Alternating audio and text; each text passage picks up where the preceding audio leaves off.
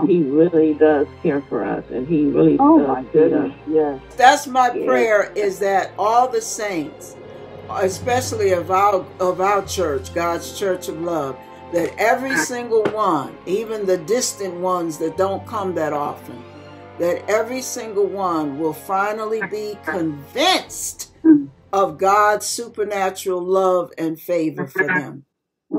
Because once you're convinced, I'm telling you, it's a whole new world with new horizons to pursue.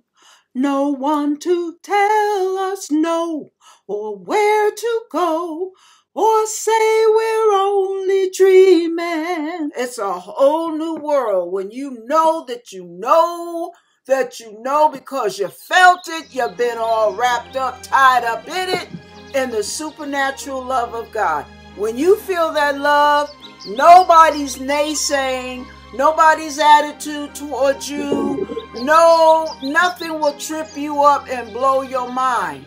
When you know that you know that you know that if everybody hates you, God loves you. That's what counts. That is the most beautiful thing to experience. I'm telling you from experience.